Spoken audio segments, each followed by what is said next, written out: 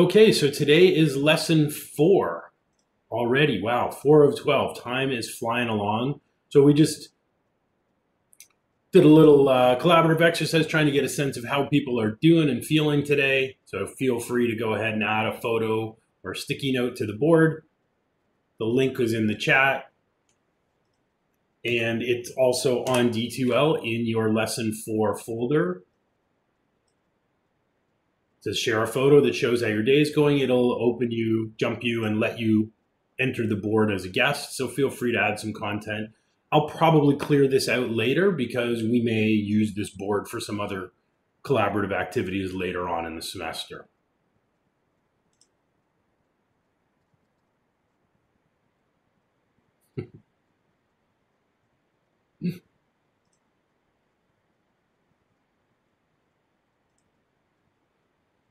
All right, so let's have a look at what we're going to do today. Lesson's kind of going to be broken up a little bit. I'm going to give you assignment 1. It's due next week. I think a week is reasonable because you have to build 3 pages. So you have to build 2 tables in your MySQL database and 3 PHP pages, which I think is pretty reasonable. We're going to look at implementing both client and server-side validation, and you'll have to do that in your assignment. And then we're going to do a quick review of Git and GitHub. I know that you guys have been working with it already. I know from talking to Jarrett that you already had an assignment you had to post, but I'm going to go over, just review a few things, because I think Jarrett mostly showed you how to do it within IntelliJ, if memory serves. I want to show you old school Git, where you have a lot more control. And it's not that way, you're not sort of reliant on your development environment. And that's just using your Windows command prompt or your Mac terminal.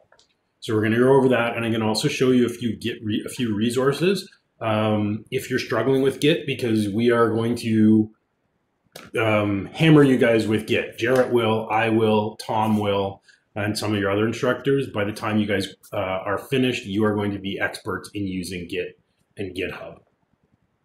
So we'll go over that as well again today. So let's have a look. I want to have a look at assignment 1.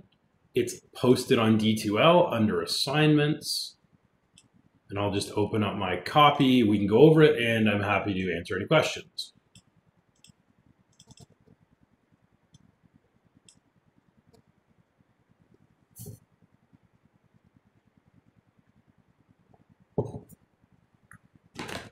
I also was happy to see almost everybody did the week 3 quiz, which is great.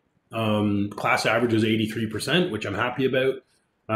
Tells me, there's a little bit of challenge in the quiz, but it's certainly not inappropriately difficult, which is good. And I got most submissions from Lab 1. Got about 15 of them yesterday, about another 15 today. So about 80% of the class did Lab 1. It's kind of interesting to read about your families, see who your siblings and your pets are, learn a bit about what some of your parents do for a living. Lots of IT professionals, lots of teachers, interestingly enough, in your families. So I've marked those already, so you should have your mark, and that would already be posted to D2L. Okay, this is just taking me a second to get my assignment open. Bear with me, we'll try it again.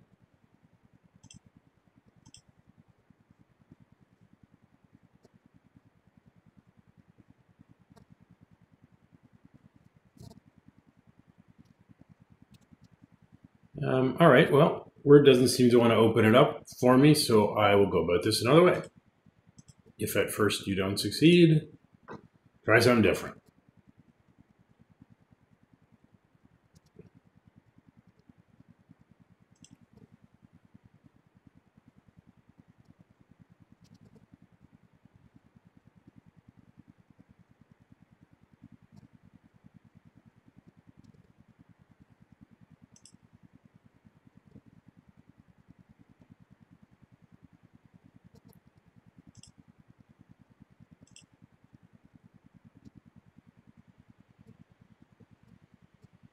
Okay, there we go.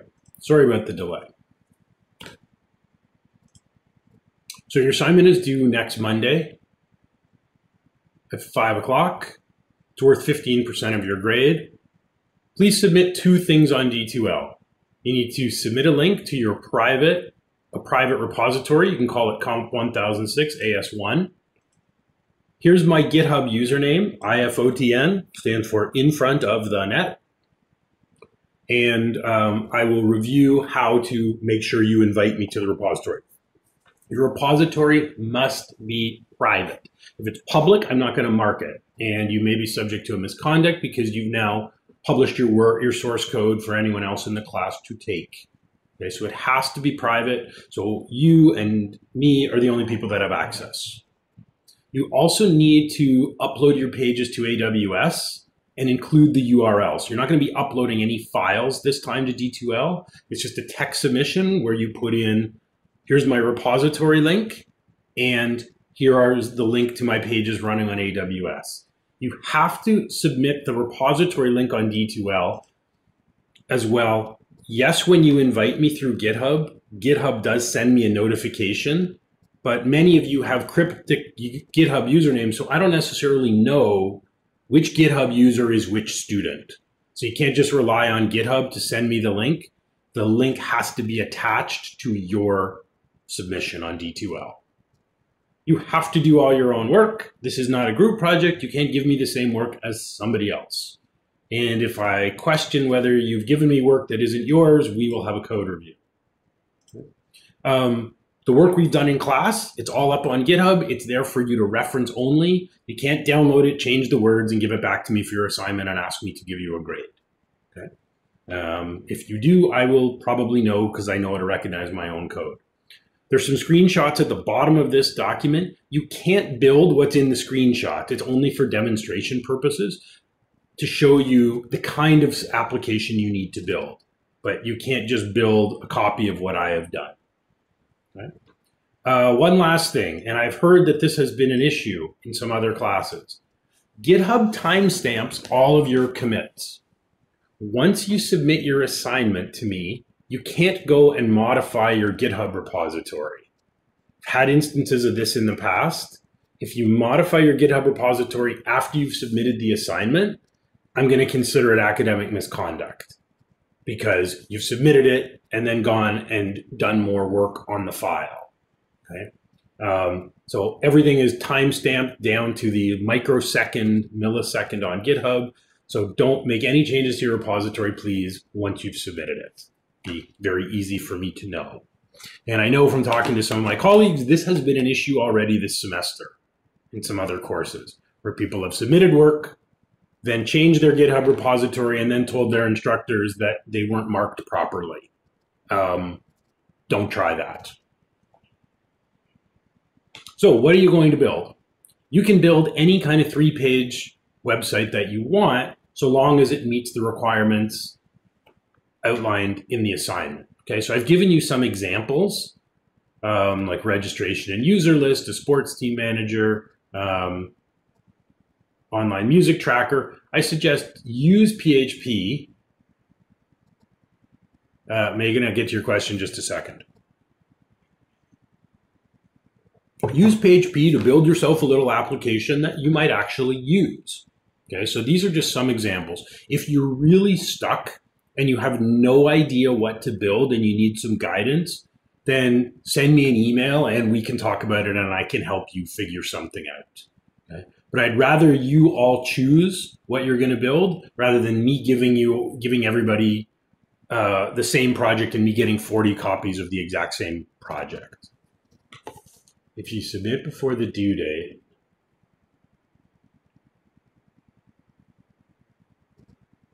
Megan, yes, that's okay. But basically, once the due date is passed, you can't modify your repository. Okay, fair enough? Good question. Okay, so here's what you have to do. You'll need 2 tables in your database. You'll need a form to capture user input, and the form has to include a drop-down that's filled from a database like we did in class last week. You'll need to validate the user's input both on the form with client-side HTML, as well as on the server with PHP. And we're going to do that today. Pretty simple, really. You're going to have a page that saves data to one of the database tables. And then you're going to have a page that's really similar to the lab one that you just completed that queries the database and outputs the data in a table, HTML table. Make sure you add some comments into your script as well. Okay. You don't have to document every single line of code, but like each section, like what's going on in here. So you have two tables in the database, and they have different purposes. The first table is going to store the content from your HTML form. So much like in our LAMP food, we have a table that stores the items. Your second table is going to be used to fill a drop-down list that's included on the form. So one thing we're going to do with our application today, we're going to add a categories table. And then on our items form, we want to add a categories drop-down. So when we're adding items to our grocery list, we can choose a category, like produce or seafood or dairy or something like that. So then you'll build a form that'll have, like we did 2 weeks ago, you'll have an input control for each field in the database. And then you'll have your drop-down list that's populated from your other table. You use HTML5 input validation, which we'll look at today. We've played around with it a little bit, but we'll do a bit more. You'll then create a save page that takes the form post, checks that all the values are correct, will show any error messages to the user if they haven't filled out the form correctly. Again, we're going to do this today. And if everything is all correct, we want to save all the information to the table in your database. And then your third page is going to be like lab one. It's just going to show, it's going to select the data from the main table. Anything saved from the form is going to be displayed on that page. You need to deploy your pages to AWS. I think everybody already should know how to do that from Scott's class. Most people did this for the lab. There were a few people who didn't upload their pages to AWS or include the link. It is a requirement for the assignment. And if you need help with that, the instructions are on D2L inside the weekly learning. There's a whole step-by-step instruction of how to upload and load your pages from AWS. On GitHub, so you're going to create a private repository, add me. So I will just show you where you do that. If we go to GitHub, you've probably done it already.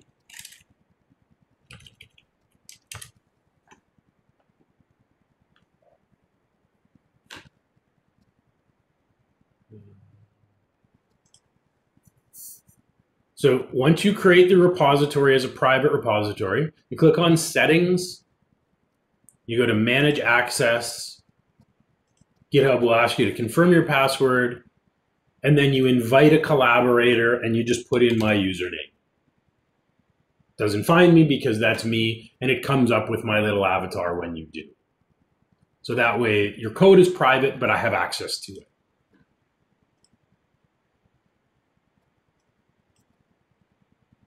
Someone's feeling like Dr. Phil today.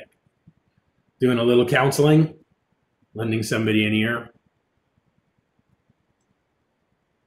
Another cat. Lots of cats today.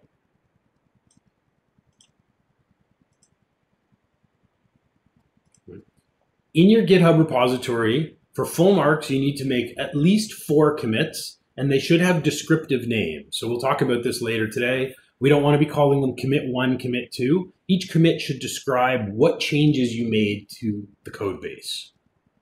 And you also need to create a README file that describes the application and includes a link to the AWS site. Did you create a README file when you did GitHub with Jarrett, or is that new? Okay. Well, today will be the last day that you don't know what a README file for GitHub is and how to create it. Pretty simple. So the file name will be readme.md. Really simple. I'll show you how to make it and what it does. Okay. So here's a sample application. Again, you can't build a copy of this. I want you to build something else, but with this functionality. So there's 3 pages here. Here's my form. I've got input, so there's a players table in my database. And then I also have a drop-down list And my second table in the database is the positions table. So my form is used for saving new players, but the drop-down list, when I'm saving a player, I need to be able to pick a position for each player. So we're going to add this into our LAMP food application today. We already have an items form, but we're going to create a categories table and fill the categories drop-down. So when we save a grocery item, we can attach a category to it. So there's the first page is the form.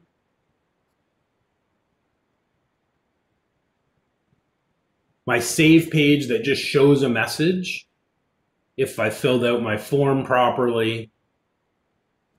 And then the table, again, this is much like what we did in the lab, where it just selects all of the records that were saved to the database through the form. Okay, so I don't really care what your tables are, what your form is, just figure out what you want to build. You know, you want to build an application to keep track of all your assignments and their due dates at school? Great. Go and do that. You need a simple task tracker. You need a scheduler for your part-time job where you can just record your shifts. What day do you start? How long is your shift? Whatever. Okay, so build something that you think might be a useful little PHP site for you to have. And again, if you need help figuring out, getting some ideas, then send me an email and I'll help you brainstorm and come up with something. So I use this rubric for marking, a couple marks for your database tables, 8 marks for saving a new record through your form correctly, 8 marks for querying the data. So 4 marks are for building the table that shows the data from one of your database tables, and 4 marks for using a PHP query to populate your drop-down list from the other table. And the drop-down list, it needs to be integrated into your form like this. I know in my class example, we did a form and then we did a drop-down list in a totally separate page. In the assignment, you have to combine them together. Okay.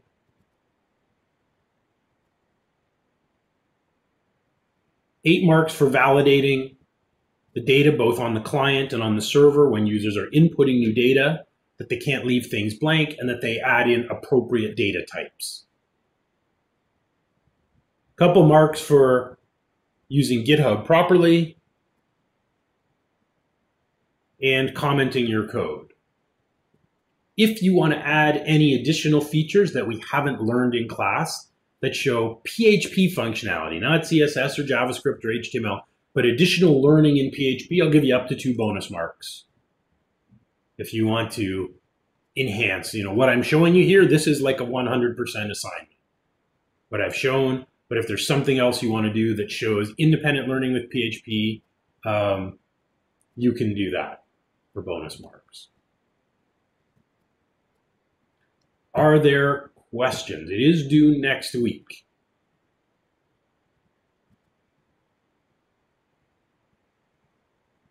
Is there anything you're not clear about in terms of what you need to do or what I'm looking for?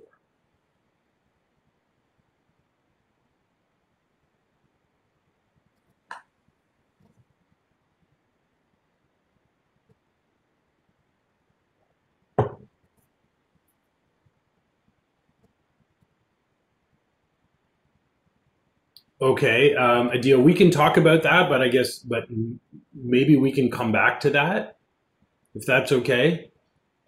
Just while I have the assignment up, I just want to make sure that I've clarified any questions or anything that's unclear about the assignment.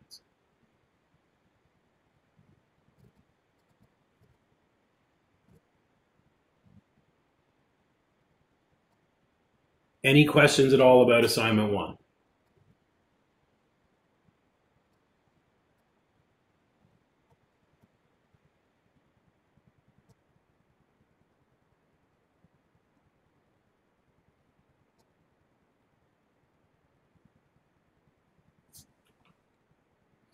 Okay, I'm not seeing anything. Adil, you said questions plural. We can open up I'm going to open up PHP Storm, open up my project. While that's opening, I'm also going to open up XAMPP and start my local server. So Deal, I can try to address your questions. It sort of depends how many how many questions you have. I'm going to start my server. I'll open up our lamp food project.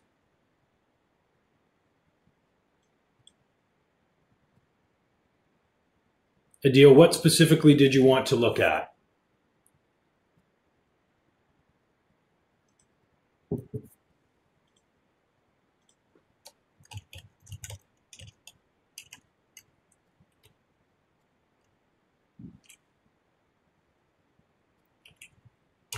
I'll open up my items page. Okay. So you wanted to look at fetch all. So we see fetch all here. Right. Okay. So, and what's your question about fetch all?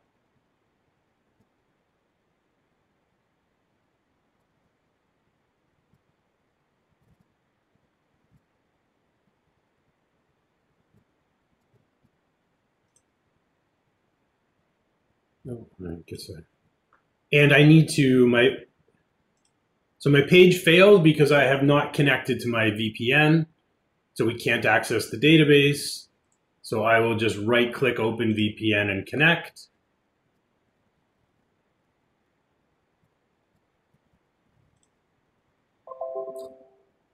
And now my item should load. Excuse me.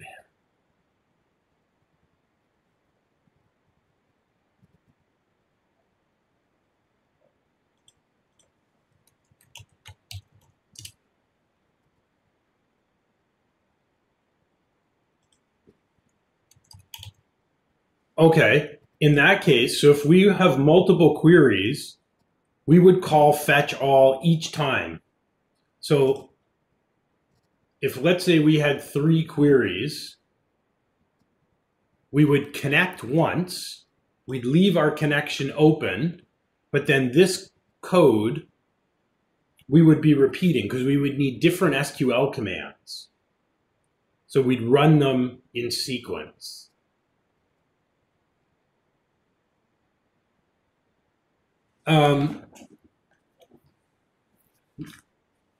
Not with fetch all. No, it's going to execute one single command, one single SQL statement.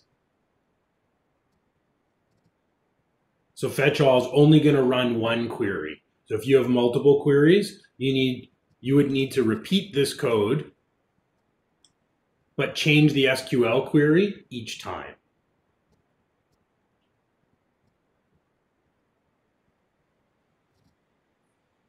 And we may have pages where we do that, where we're querying more than one thing. The other possibility is if our queries can be joined.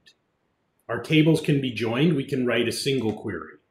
So for example, if items and categories are linked, it's possible to query them together to get the matches between items and categories in a single query. It's a more advanced kind of query which you guys are going to look at in your database class. Does that answer your question?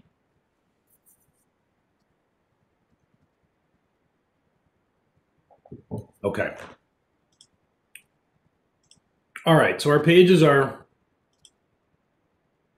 my grocery list is back now.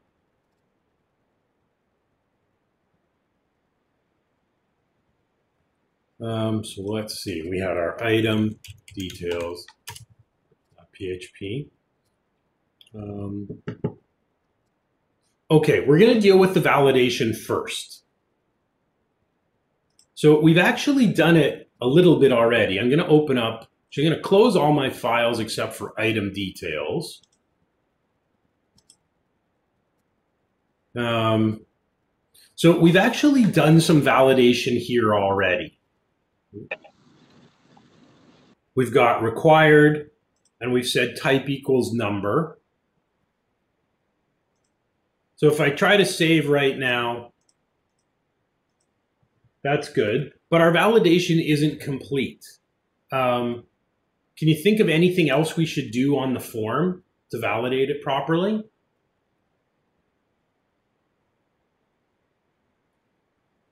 Our validation's pretty good, but not perfect. How could a user give us bad input here?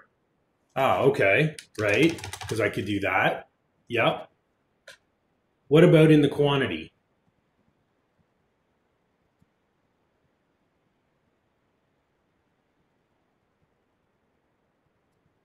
Ivan, we could look at a restricted words array, yep.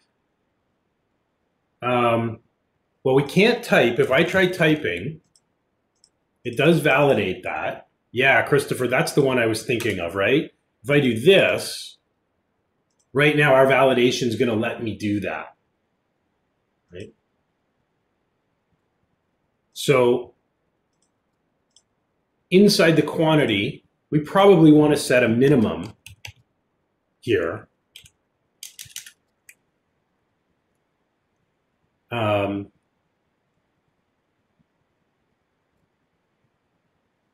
Let's set the minimum of 1, for example. So that's going to prevent somebody from being able to enter a 0. So if I refresh now, it automatically says, nope, no good. And until I get to 1,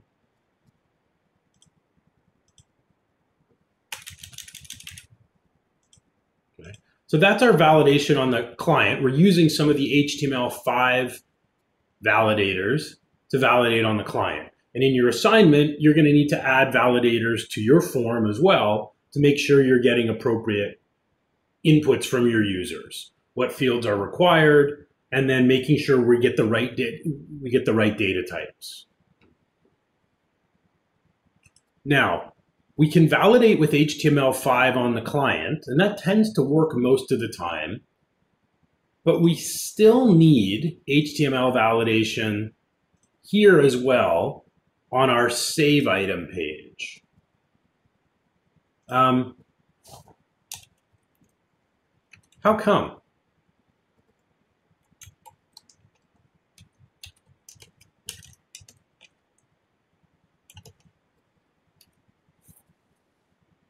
If the form won't let me submit unless I followed the rules, why would we also need to check for proper data on this page before we save?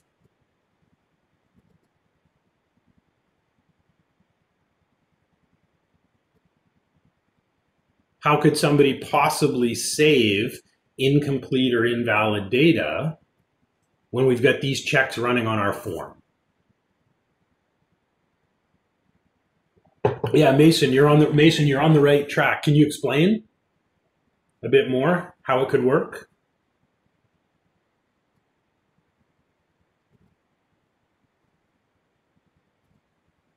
Could be. Yep, so that's one issue. Is it possible for somebody to access the save page directly? Could be, Megan. Could somebody send data directly to the save page and somehow bypass our form? Yeah. So there's a few ways we could do it.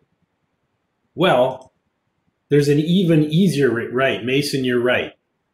So here I'm going to show you how I could do it. I'm going to use an HTTP tool. So I've got this tool, we're going to use it next semester called Postman. It's a free tool. It's mostly used for integrating, testing web APIs, so web services that have no front end.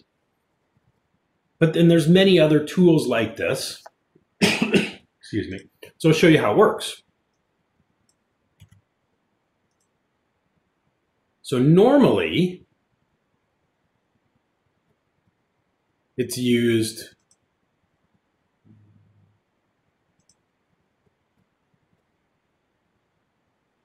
So normally it's used like this, right? This is a public API. I can send an HTTP GET request and it returns a bunch of data. So a lot of developers have these tools, but what if I do this?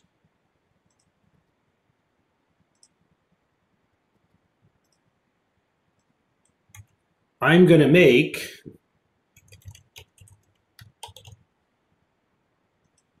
a post request with no body to my save item. What will happen if I try and submit this?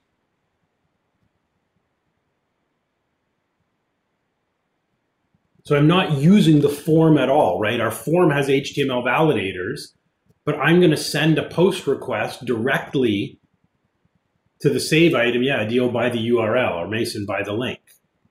So what will happen in my database if I load this page directly by using Postman, but I don't provide any name or quantity? Let's try it.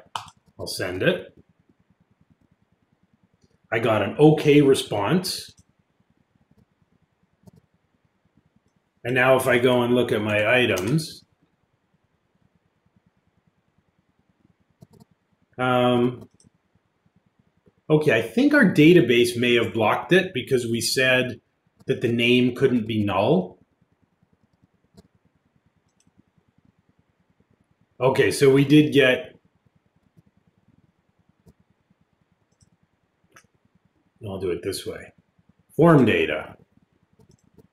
Key is name, value is empty, and quantity, and I'll put in ABC, or actually -3.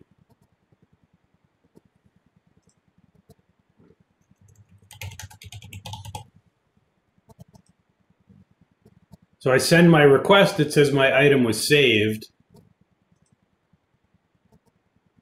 And now I've basically gotten around the validation in my form because I've saved data directly through this HTTP tool. So it's good we have the validation on the form, but it's not enough. We also need the validation in our save page. And in your assignment, I want you to do that as well. Now, so for now, what I'm going to do, I'm just going to temporarily take out the HTML validators from our form. I'll put them back in after, but we want to take them out so we can write and test our server-side validation, make sure it's working, and then we can re-enable them. So I've just removed the required attribute on line 12. And you can do this in your form as well. And I've removed the required type and min attributes of quantity. So there's no validation at all now. So if I save that and return to the browser, now I can just save a completely blank item. Right now I've got a completely blank item at the bottom. So take out the required attribute, take out the type equals number, and take out the min. So our form is open, no restrictions. And then we want to go to the save item page. And before we connect to the database and save a new item and show a message, we want to do some validation checking. So we want to make sure that the name is not empty and that the quantity is numeric and greater than 1. And I mean, writing these kind of decisions in PHP, it's basically the same syntax you would use in Java. So we have the same kind of decision structures. So we've got an if else, we've got switch statements. So we're going to use a couple if statements to check that our name is good and our quantity is good. And if either one of them isn't, we want to show a message to the user and we don't want to bother connecting and saving. So we are going to validate inputs before saving. So we're going to check them one at a time. I know we only have two, so it could be simple enough to check them at the same time, but typically our forms, as they get longer, it can get too complicated to check multiple conditions all at once. So I find validation is simpler when we check one field at a time. So we want to check the name variable and make sure we have some kind of value here. Have any suggestions of what? We're going to use some built-in functions to check and make sure that name isn't empty.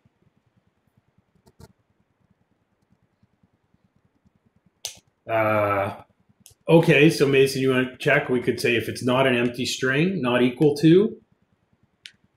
Megan suggests it's null. Yeah, you know what? A lot of these would work. There's also a built-in function in PHP called empty. We can use that as well. So all your suggestions, those are good suggestions as well. Megan, I don't think there is an is null in PHP. Ah, okay. There is an is null. So we could use that. Ivan, you can do equals equals true, but you don't need it because it's a Boolean, it's implied. So the equals equals true is optional and typically not actually written that way. So if our name is null, we want to echo out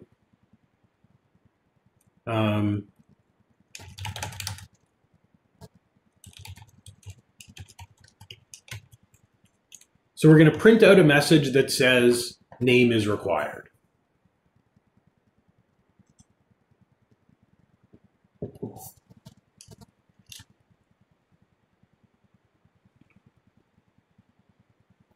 We want to make sure that the quantity is not null.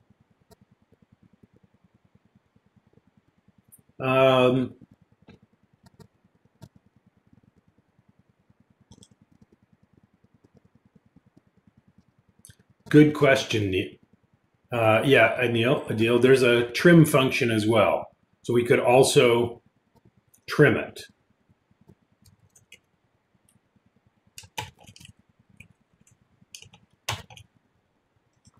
So first trim it. That would get rid of any leading or trailing spaces. Yeah, Mason, that's just a line break. In case we need to print multiple messages, we'll print a message, each message on its own line. Good question, thank you.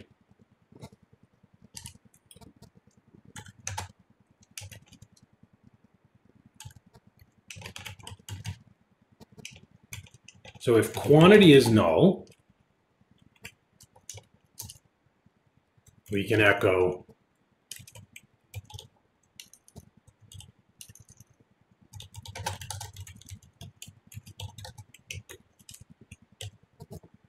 so if they didn't enter any quantity, we'll return a message saying the quantity is required. If it's not null, we now want to do two more checks, right? We want to check that it's numeric and that the value is 1 or higher.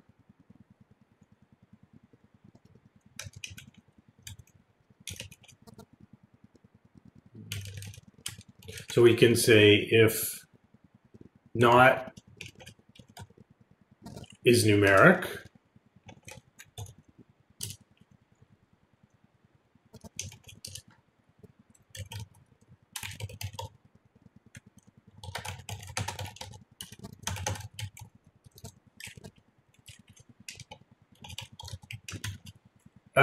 yeah, Megan, without that slash, so all HTML tags need a closing. So this indicates it's a self-closing tag, so it should have that. Yeah, that's right, Ivan. So the output is the same, but this is considered the correct HTML format. So if we have a quantity, but it's not a number, we're going to give a message.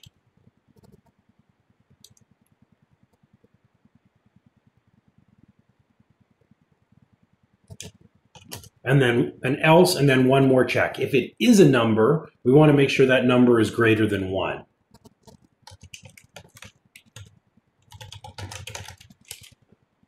If our quantity is less than 1,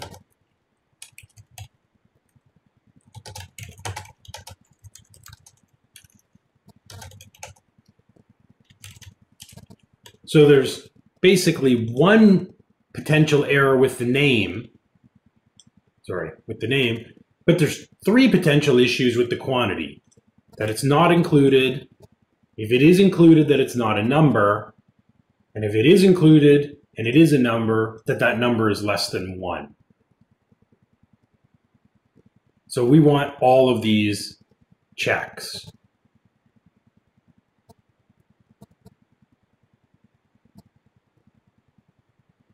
So what will happen if we submit the page now, and let's say we leave both name and quantity blank? If I try the page right now, what will happen? I will put the code up shortly, and we're almost due for a break.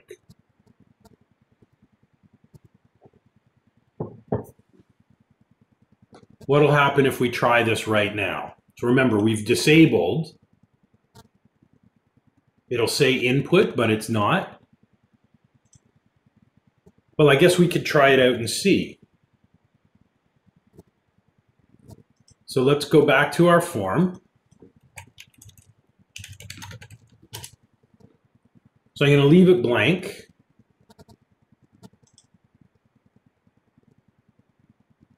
So it tells me quantity must be a number.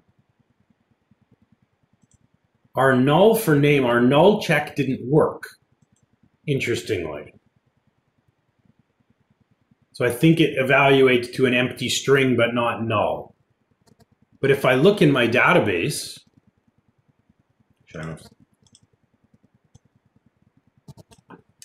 we look at the items page, it's still saved. Why did it still save? Right? I had an error message. Why does it save to the database even when I got this message?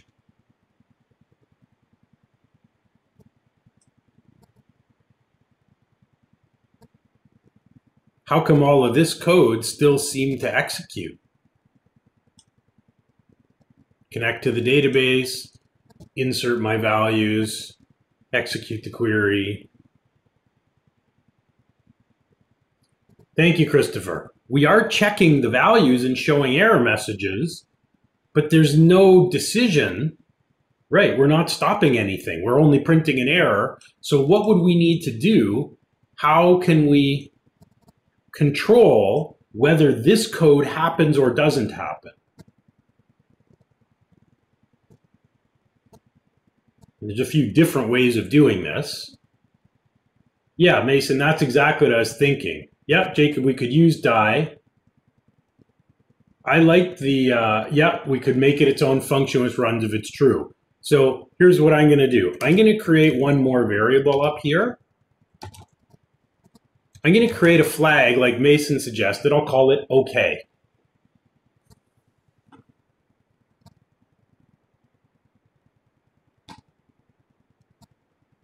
Now this didn't quite work. This is null. I'm going to change this to use the empty function. So if we trim our name and it's empty, what should we do with OK?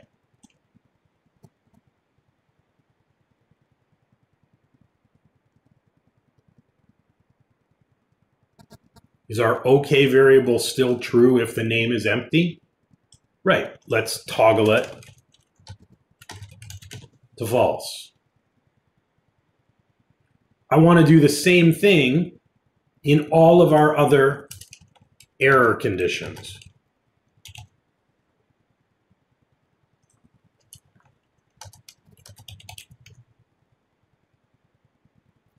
Well, I'm initializing it to true right away. And once I encounter an error, I'm changing to false. If you prefer to do it the other way, Mason, yeah, absolutely, you can do it that way. So I'm assuming things are okay until I encounter an error. And anytime I encounter an error, I'm going to say the form is not okay. I think I'm also going to replace quantity that is null with an empty here, because is null didn't seem to give us what we were looking for. I think it gave us an empty string, treats it like a string. So now here, I'm going to wrap this whole thing. I can just say if okay. And because it's a Boolean, I don't need equals equals true. And I'm going to move all of this code inside it. Include right up into and including the echo command. So all of this stuff only happens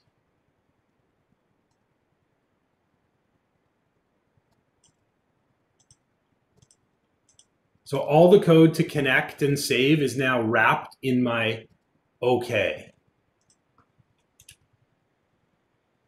So we're not going to save if any error happened.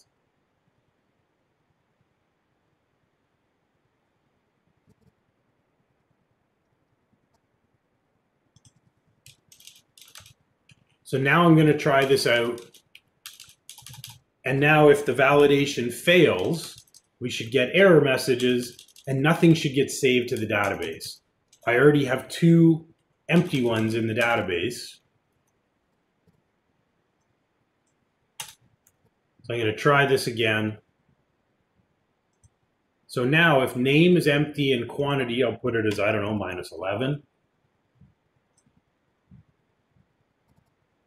So it says name is required, quantity must be greater.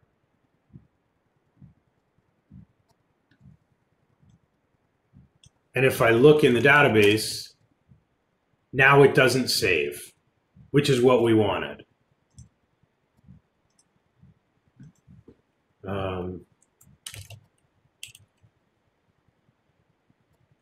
When I put a name in, it says quantity must be greater than 0. If I leave the quantity out, it tells me it's required. And when I finally put in a proper quantity, it tells me it's saved.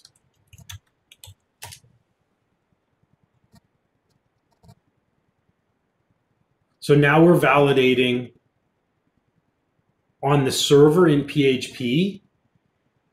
So even if someone tries to go around our form by the URL and send bad data, we're still checking.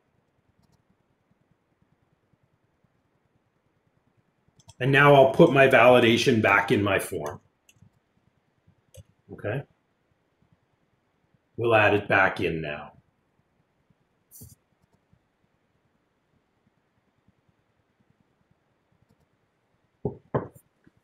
Okay.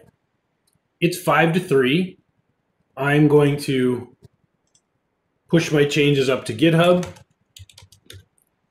So you can refer to them if you need. I'll throw the link in the chat, although it's already on D2L. And we'll come back in 10 minutes, and we'll do some more with this. So lesson 4.1, input validation.